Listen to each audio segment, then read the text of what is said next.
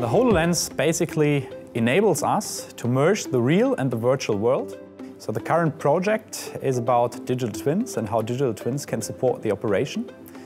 Digital twins are well known for design and engineering. When it comes to operation, most of this knowledge is not reused. So what we are doing is we're currently trying to simulate real-time the performance of a motor and monitor the temperature of the motor in real time using simulations.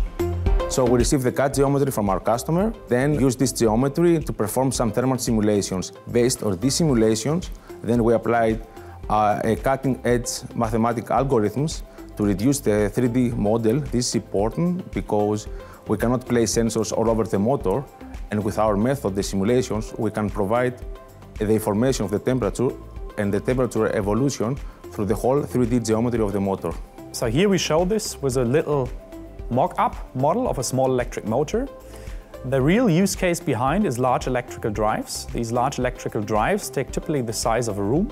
And if you switch on the motor several times, it can heat up to a few hundred, probably even up to 1,000 degrees of Celsius, so destroying the material. Today there is a hard safety switch when you're allowed to switch on the motor again. The key idea is that an operator can look at the temperature of the motor and decide when to switch on the motor again.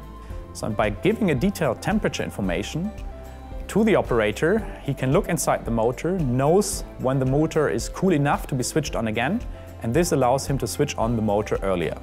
And by switching on the motor earlier, you can save lots of money, because an hour, that's a few 10,000 euro in the process and drives industries, and that's typically the industries where those motors are used. Siemens, ingenuity for life.